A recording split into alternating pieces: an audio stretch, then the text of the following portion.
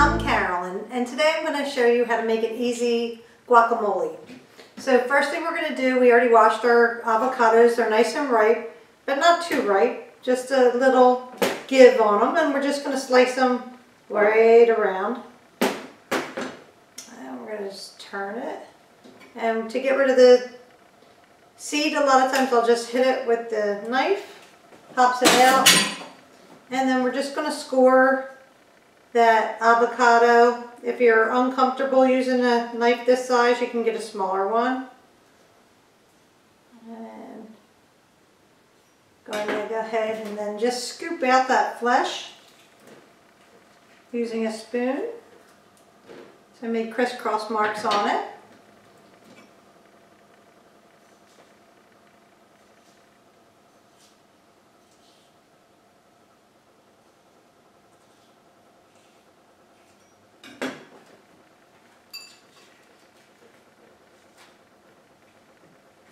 Now, if you're not going to serve your avocado for a while, your guacamole for a while, you might save one of the seeds and just put it in your guacamole. They say that helps with it not turning brown. I won't be doing that today, but it's just a little trick they say. Of course, we're going to be adding lime juice as well, so we shouldn't have to worry about it.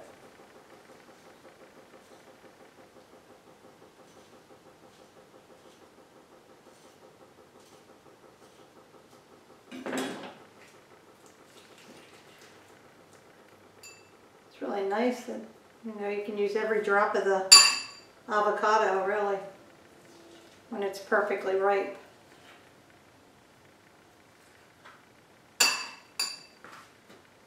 See how empty they are.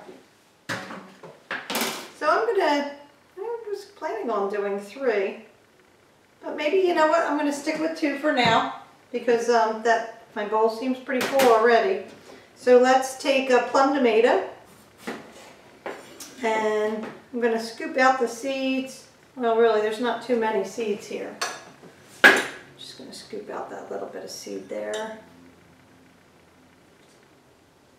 Okay, this one has more. Let's see if it's underneath this flesh. Yeah.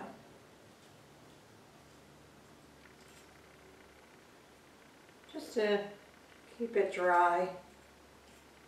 Okay. Or you could use the whole tomato. Usually I'll just use the whole, but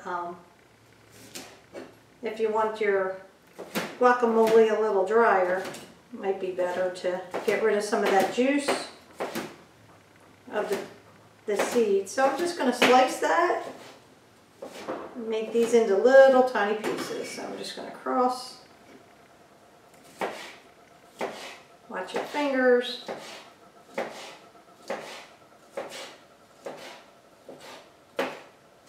If you want them a little smaller, you can just do a little chop in there. Make sure you got it all. Little small, tiny pieces, and we can add that right to our avocado. Okay, so I think, whoops, we got a piece here that didn't get cut. Okay, so we can push that off to the side. I think 1 tomato is plenty for that. And I have a slice of red onion I just chopped up very small, like a little minced. Gonna add that. And I have 1 finely minced piece of garlic. Now this is optional. If you don't have garlic or you think you would rather have it a little milder, you can try garlic powder.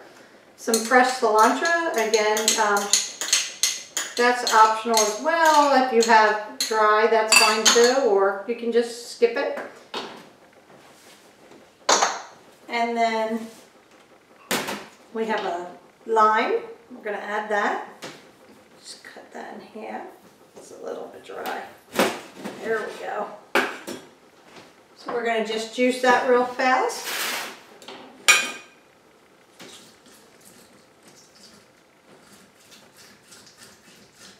Doesn't look like there's any seeds on that side.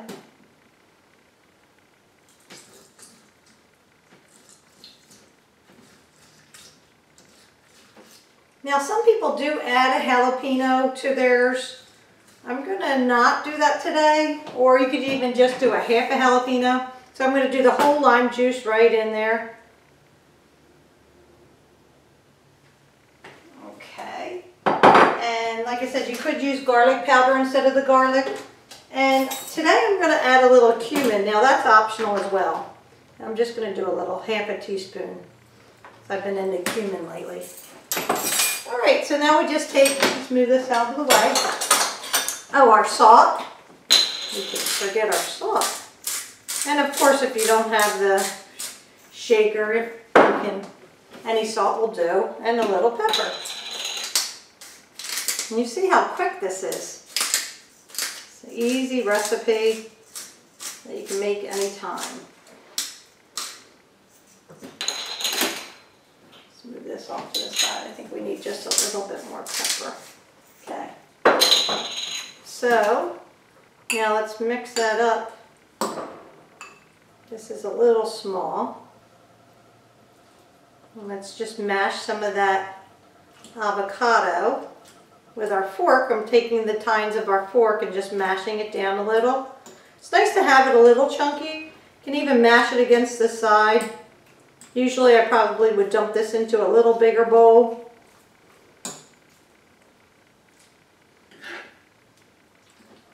But it's okay to have it a little, like I said, chunky. Whew. And we're just about done here. We'll just mix that in there. And you make it the texture that you're comfortable with. If you really want it mashed more, you could even mash those avocados before you add the rest of your ingredients.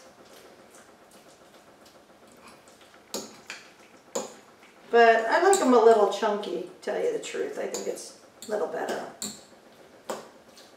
Just about there. Well, it looks pretty delicious. Let's see if we have anything on our cutting board to add in there. Well, it looks great. And then we would serve that with some corn chips.